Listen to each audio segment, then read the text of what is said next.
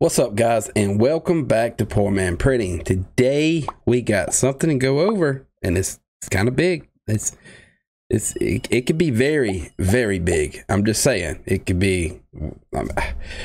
We could be looking at a $50 OMI token. I'm just saying. But I come across this today, and it looks like Facebook is going to make a metaverse. Along with, they've also partnered up with Ray-Ban sunglasses to make AR glasses. Now, I'm just saying, you can take it as you want. If these two companies hook up, Facebook and OMI, life-changing. Let's take a look at this right here real quick. Okay, guys, let's start with how many people are actually on Facebook, right? So right here, I got it pulled up. It's roughly 2.85 billion monthly active users as the first quarter of 2021. 2.85 billion people, guys, on Facebook. Now, let's get into this right here real quick. This is a video that was posted September the 16th, 2020. I know, right? I never seen it. It only has 17,665 views. So a lot of people have not seen this and they don't know about this. I didn't know about it until today. This is Mark Zukerberg's, his kickoff or whatever to the AR glasses. Yeah, let's watch this first and then we'll get into the metaverse. So I'm looking forward to showing you what we've been working on. But before we dive in, you may have noticed that this event got a new name, Facebook Connect, and it's brought to you by a new group, Facebook Reality Labs. And that's because this work, to build the next computing platform, to deliver that sense of presence and immersion, and to make it the best platform for connecting with people you care about, that work increasingly requires us to extend beyond just our Oculus or all of our augmented reality and virtual reality efforts, which we are calling Facebook Reality Labs. And now we also have between you. So today we're going to talk about how we're going to get there. Now, first, let's talk about augmented reality. The goal here. You hear that? He's moving into augmented reality. AR, come on, baby. What does Veve do? I'm just saying. Is to develop some normal size, nice looking glasses that you can wear all day and interact with holograms, digital objects, and information while still being present with the people and world around you. Maybe you want to just sit on your couch and have a friend teleport and have their hologram sit right next to you to play. He just said teleport, didn't he? Yeah. That's what I'm saying. Games or just talk or hang out. Maybe you're walking somewhere and you want directions, or you see something awesome and you want to share it without having to take out your phone. Maybe you don't want to have to carry your phone around at all, or have to worry about having it take you away from the moment. You're going to be able to do all of this with a pair of glasses. Now, there's still a lot of work that needs to be done on some of the foundational technologies. Later today, we're going to share more about Project Aria, which is the first research device that we're going to be putting out into the world to help us understand the software and hardware needed to build our first consumer augmented reality glasses. And we're starting to put together all the different building blocks, including the input systems, the display systems, spatial audio. We have a team of computational neuroscientists and... Now check that out, guys.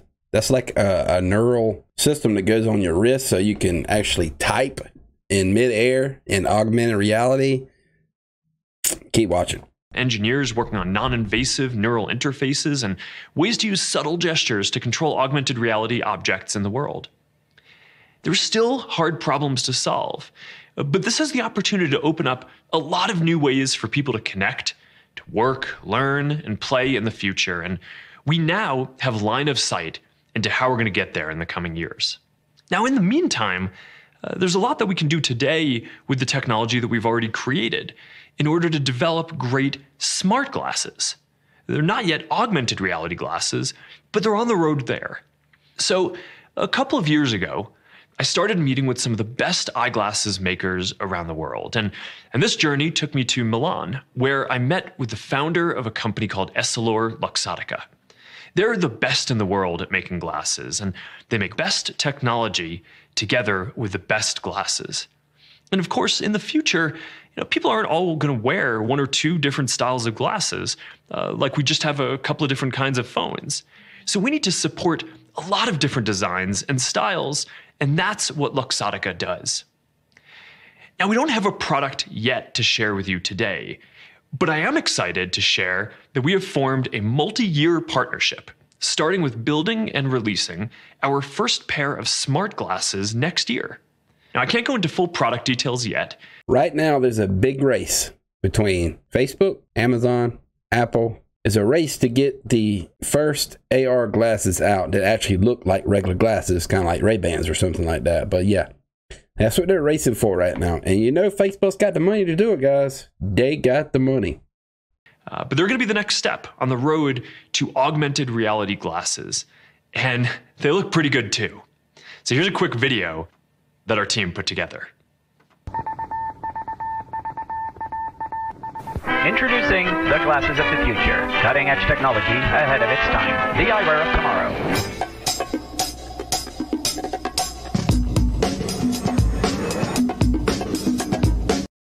I'm probably going to have to mute that so I don't get copyrighted by freaking YouTube.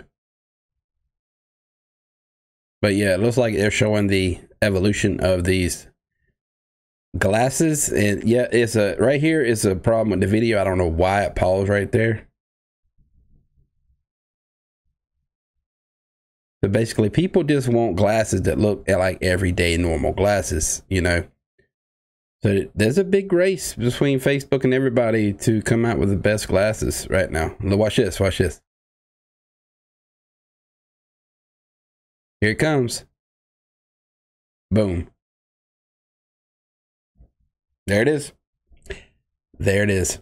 Ray-Ban, Facebook, and that other company, Luxottica. There you go.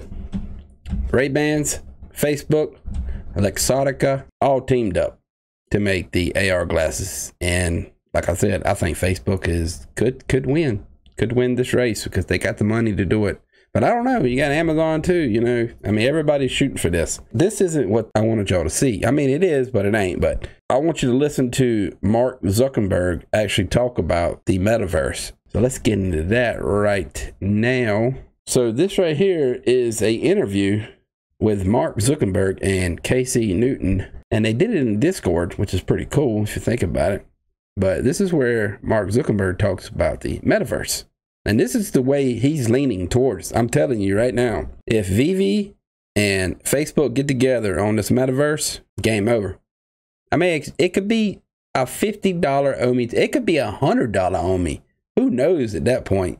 I mean, what was it? 2.85 billion people on Facebook. And they cut that in half. I mean, yeah. I'm just saying, if Veve and Facebook got together on this, it's just game over. Plain and simple. So let's listen to Mark Zukerberg talk about the metaverse and his vision. Okay, guys, let's listen in. I'm really trying not to make this a long video, but man, it's some really good stuff in here. I want you to hear it exactly the way Mark Zukerberg talks. He talks about AAA and everything. I mean, he knows what's up with Veve. I'm telling you right now, he knows about Veve. Let's listen. Zukerberg, welcome to the Vergecast.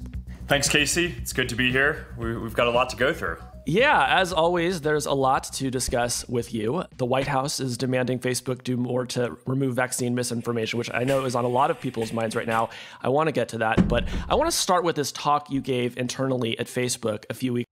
No, I'm probably not going to play the whole Discord chat right here because it's like 30 minutes long, but I will link it in my comments. I will link it in the video. So everybody can go back and listen to the whole thing. It's one part in there where he's talking about the metaverse. And then, what's the guy's name? Chase.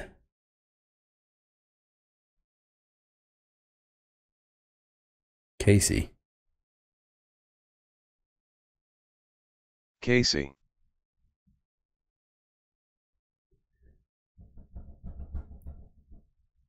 Casey Newton actually start talking about the vaccine, the safety of Facebook, misinformation about the vaccine. And Mark Zuckerberg talks about it just for like a minute and go right back to the metaverse. It's coming, guys. I'm telling you. Weeks ago, which I recently had a chance to watch. And you told your employees that your future vision of Facebook is not the two-dimensional version of it that we're using today, but something called the metaverse. So what is a metaverse, and what parts of it does Facebook plan to build? Yeah, I mean, this is a big topic. You know, the metaverse is a vision that spans many companies, the whole industry. I mean, you can kind of think about it as successor to the mobile internet, and it's certainly not something that any one company is going to build, but I think a big part of our next chapter is going to hopefully be contributing to building that in partnership with a lot of other companies and creators and developers. But you can kind of think about the metaverse as an embodied internet, right? Where instead of just viewing content, you are in it and you feel present with other people, like as if you're in other places, having different experiences that you couldn't necessarily do on a 2D app or web page, like dancing, for example, or different types of fitness. But I think a lot of people, when they think about the metaverse, they think about just virtual reality, which I think is going to be an important part of that, and that's clearly a part that we're very invested in because it's the technology that delivers the clearest form of presence. But the metaverse isn't just virtual reality. It's going to be accessible across all of our different computing platforms, VR and AR, but also PC and also mobile devices and game consoles. Which, speaking of which, a lot of people also think about the metaverse as primarily something that's about gaming. And I think entertainment is clearly going to be a big part of it, but I don't think that this is really just gaming. I think that this is a persistent, synchronous environment where we can be together, which I think is probably going to resemble in a lot of ways some kind of a hybrid between the social platforms that we see today, but an environment where you're embodied in it. So that can be 3D. It doesn't have to be. You might be able to jump into an experience, like a 3D concert or something, from your. Wasn't David actually talking about a 3D or AR concert that you could actually pay Omi to go see or something like that? And there it is. There it is. Your phone, so you can kind of get elements that are 2D or elements that are 3D. But I'd love to go through a bunch of the use cases in more detail. But overall, I think that this is going to be a really big part of the next chapter for the technology industry overall. And it's something that we're very excited about. It just touches a lot of the biggest themes that we're working on. Think about things like community and creators as one, or digital commerce as a second, or building out the next set of computing platforms like virtual and augmented reality to give people that sense of presence. There it is, augmented reality. So I actually, just to let y'all know, I talked to Reese about this and let him know, like, hey, you heard about Facebook, can you throw me a bone or something? Are y'all talking to Facebook or anything? And he responded pretty much like, this is the first time he's heard about it. But I bet you I know who knows about this. And that's David Yu and Dan Crothers. I bet you they know about this. And maybe they have talked to Facebook. I really don't know. This is the first day I've seen this. But we all know that David Yu is like 100 steps in front of us. So who knows? I think all of these different initiatives that we have at Facebook today, I think will basically ladder up together to contribute to helping to build this metaverse vision. My hope, if we do this well, I think over the next 5 years or so, in this next chapter of our company, I think we will effectively transition from people seeing us as primarily being a social media company to being a metaverse company. And obviously, all of the work that and see, I like what he's saying here, because he's like, he wants everybody to come together. So like Veve could actually have their Veveverse or whatever they're building on Facebook, or Facebook could actually work with Veve. And I don't know, but if they come together, like I've said, it's game over. Game over. Game over. $50, $100 token. Here we come. we're doing across the apps that people use today contribute directly to this vision in terms of building community and creators. So there's a lot to jump into here. I'm curious, what direction you want to take this in, but this is something that I'm spending a lot of time on, thinking a lot about. We're working on a ton, and I think it's just a big part of the next chapter for the work that we're going to do in the whole industry. Yeah. I mean, this feels like a fairly far future vision, even though parts of it are kind of visible now and coming together. I think overall, it feels like a very maximalist version of what the internet could be. You talk to employees about from the moment we wake up to the moment we go to bed, being able to jump into the metaverse to do almost anything you can imagine. And probably some of us are already using the internet that way already. But this description feels more like the metaverse that might be familiar to us from books like Ready Player One or Snow Crash, or maybe like Fortnite today, where some of the most important aspects of our lives, including our work, are being lived and done inside these virtual spaces. Are those good analogs for the kind of world that you're talking about? And see, that's the thing about the metaverse. I could probably go to my friends back home and say, hey, man, you heard about the metaverse? They're all country people and stuff. They I can pretty much say they'd say, what the hell's the metaverse? But it's going to be really big because everybody wants it. Everybody wants that player ready one atmosphere where you can just go in there and order a pizza, watch a movie, look at your collectibles, whatever you want to do. David, you knows this. And it's the same thing back in the 80s. I believe it was the 80s when the internet come out. But people was like, what's the internet? They used the internet to start off with just for emails. Instead of mailing a letter, you could just get an email and it'd be instant. Well, I don't know if it's really instant, but it was pretty dang fast. But it was a way of communication. And that's what I'm saying about the metaverse and the Veveverse. It's going to be a way of communication and interact with your friends, watch a movie, hang out, look at their collectibles, order pizza, race car games, race your buddy down the road in AR. It's insane, and Mark Zukerberg knows this, and this is why he's moving on it. Well, what I'm excited about is helping people deliver and experience a much stronger sense of presence with the people they care about, the people they work with, the places they want to be. And the reality is that today with the mobile internet, we already have something that I think a lot of people access from the moment they wake up to when they go to bed. I mean, I don't know about you, but a lot of mornings I reach for my phone by my bedside before I even put on my glasses, right? Just to make sure, get whatever text messages I got during the middle of the night and make sure, that nothing has gone wrong that I need to jump into immediately upon waking up. So I don't think that this is primarily about being engaged with the internet more. I think it's about being engaged more naturally. And, today I think about the computing platforms that we have. We have these phones. They're relatively small. A lot of the time that we're spending, we're basically mediating our lives and our communication through these small glowing rectangles. And, I think that's not really how people are made to interact. A lot of the meetings that we have today are, you're looking at a grid of faces on a screen. That's not how we process things either. We're used to being in a room with people and having a sense of space where, if you're sitting to my right, then that means that I'm also sitting to your left. So we have some kind of shared sense of space in common. When you speak, it's coming from my right. It's not just, all coming from the same place in front of me.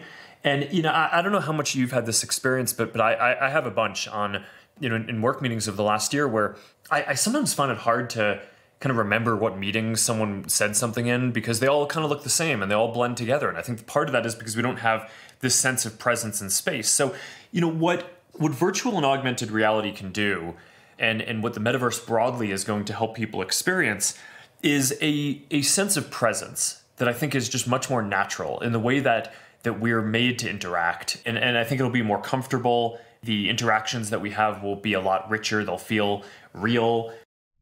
And see, that's why I like Veve. I can go to OpenSea and I can look at all their stuff and I just don't care for it. It's to me, this is me. Y'all might be different, but me, I look at these NFTs and OpenSeas that are not, that you cannot put in AR or not 2D or anything, just a picture, a card or something. that you own the rights to because it's on the blockchain, it doesn't excite me.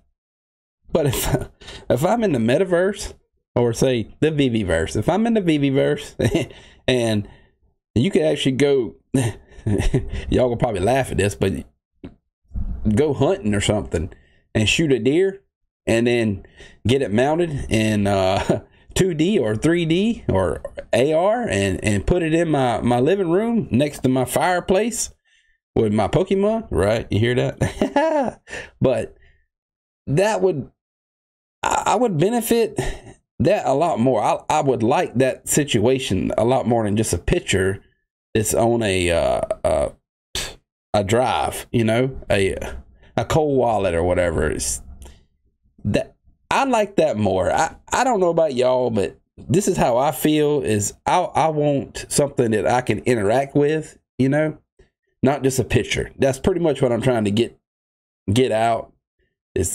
But that's me, you know. But let's continue listening. In the future, instead of just doing this over a phone call, you'll be able to sit as a hologram on my couch, or I'll be able to kind of sit as a hologram on your couch, and we'll be able to. It'll actually feel like we're in the same place, even if we're in different states or hundreds of miles apart. So I think that is really powerful. And I kind of think about I've been thinking about some of this stuff since I was in middle school and just starting to code. I remember. When I was in math class, I would have my notebook and I'd basically just like sit there and write code and ideas for things I wanted to go, code when I got home from school that day. And, some of them I was able to do back then, but one of the things that I really wanted to build was basically the sense of kind of an embodied internet where you could kind of be in the environment and teleport to different places and be with friends. But I think some combination of the fact that I probably didn't know enough math to pull that off then, and just the technology was decades away from really being ready to do that in a good way. And so that's another thing. I believe, everybody's got their own feelings on COVID-19, but I believe COVID-19 pushed AR, VR, 3D, 2D images, and NFTs. I really do think it, because everybody was stuck in their house. And as humans, we want to communicate. That's just how we get. That's how we get along. We have to communicate to be sane. I mean, if you're ever washing clothes or dishes or whatever, you're not talking to yourself. Yeah, that's what I'm saying. But I believe COVID-19 pushed AR and these digital glasses that you can wear in AR and getting rid of the cell phone. I believe it actually pushed towards that. But that's just my thoughts. That wasn't the direction that I gravitated in originally, in terms of building different social experiences. But this is something that I've been excited about. I've kind of thought I've thought that this would be the holy grail of social interactions from well before when I started Facebook, and it's really exciting to me that now the next set of platforms are going to be able to do this. That's one of the reasons we're investing so much in augmented and virtual reality. Is mobile phones kind of came around at the same time as Facebook, so we didn't really get to play a big role in shaping the development of those platforms. So they didn't really develop in a very natural way from my perspective. People aren't meant to, I think, navigate things in terms of a grid of apps. I think we interact much more naturally when we think about being present with other people. We orient ourselves and think about the world through people and the interactions we have with people and what we do with them. And I think if we can help build the next set of computing platforms and experiences across that in a way that's more natural and lets us feel more present with people, I think that'll be a very positive thing. Yeah. I mean, I'm not sure that people would necessarily find it more natural to work all day wearing a VR helmet, but maybe it's something we get used to. But I am really interested in some of the things that you've said about like the way a metaverse could create jobs that don't exist today, sort of like whole economies springing up inside of this metaverse. Like what novel? And that's true, because remember, David, you actually talked about this, about renting out your DeLorean for like 20 gems, 24 hours or something like that, or setting up your NFTs. You got this special showroom, Batman or whatever, and you're charging, I don't know, 3 or 4 gems for people to go in there and check it out. Just like the FA1, the ones that Veve holds. they're going to open up a museum for all of the Series 1's FAs. So everybody, I mean, you could probably have to pay like, I don't know, 10 OMI to go in there and just check it out and just look at all the first NFTs of that brand. So that's exactly right. The metaverse or the Viviverse could actually create jobs. Like you could actually get paid. I mean, it could, it could be 5, 10, 15 years down the road, but it's possible. It could happen. New forms of work do you see happening in this world you want to build? Yeah, so let me get to that in a second, but just to go back to your comment about people not working in this all day long. I mean, there's clearly an evolution or multiple in the technology that are going to need to be possible, that will need to happen before this is kind of the main way that people work. But I think we're going to be there by the end of this decade. Today the VR headsets are a bit, they're still kind of a bit clunky. They're maybe a bit heavier than you would ideally like them to be. There need to be advances in being able to express yourself and having higher resolution, being able to read text better, a number of things like that. But we're getting there. And each version is better and better. And Quest 2 has been a real hit so far in terms of how people are using it. I've been surprised. We planned on it mostly being used for games and thought that a lot of these social interactions or things around work wouldn't come until later. But we're, a lot of the biggest experiences on Quest 2 that people spend the most time in are already just hanging out socially. There are a number of things around work and productivity. There are even experiences that I really hadn't thought about, things like fitness. These apps like Supernatural and FitXR, which you can kind of think about it like Peloton, but instead of having a bike or a treadmill, the device is your VR headset, and you're basically taking a class in there where you're boxing or dancing or and it's really fun. I think if you haven't tried it out, it's something that a lot of people are enjoying. But going back to your point about work and how this is gonna work, I also don't think this is gonna be all VR. I think it's gonna be AR too. And part of the reason why VR is available and why you have things like the Quest 2 years before you're gonna have AR glasses is because it's a little more socially acceptable to wear something like a VR headset in the comfort of your own home. But I think to get AR glasses that we wear around throughout the day, they have to be normal looking glasses, right? So you're basically cramming all of these materials to build, what we would have thought of as a supercomputer 10 years ago into the frame of glasses that are about 5 millimeters thick. So, call it, you have computer chips and networking chips and holographic waveguides and things for kind of sensing and mapping out the world and batteries and speakers and like all this stuff, and it just needs to fit into these glasses. So that is a real challenge. I actually would go so far as to say that I think that might be one of if not the biggest technological challenge that our industry will face in the next decade. We tend to really celebrate things that are big, right? But I actually think in a lot of times miniaturizing things and getting a supercomputer to fit into a pair of glasses is actually one of the bigger challenges. But once you have that, right? So you have those glasses and you have your VR headset. I think that's going to enable a bunch of really interesting use cases. So one is you will be able to, with basically a snap of your fingers, pull up your perfect workstation, right? So anywhere you go, you can walk into a Starbucks, you can sit down, you can be drinking your coffee. Okay, I'm going to stop it right there because the video is already long enough. And I know y'all don't like long videos, but I will link it down below. But he does talk about AAA and gaming in it. So if you want to check it out, I would recommend you check it out, because even if Veve and Facebook does not connect on this, it really doesn't matter, because what it's doing is pushing for the metaverse. It's pushing for NFTs. It's pushing for the Viviverse. I mean, it's going to blow up. The whole metaverse in general is going to blow up.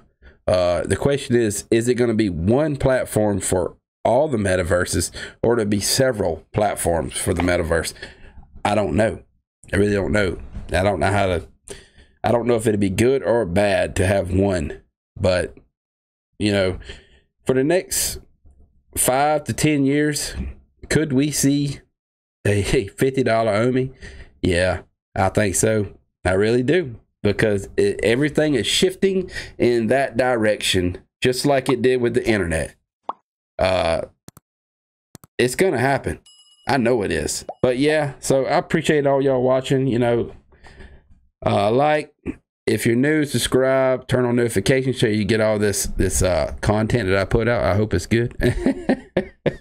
But yeah, so this is Poor Man Printing. Peace out.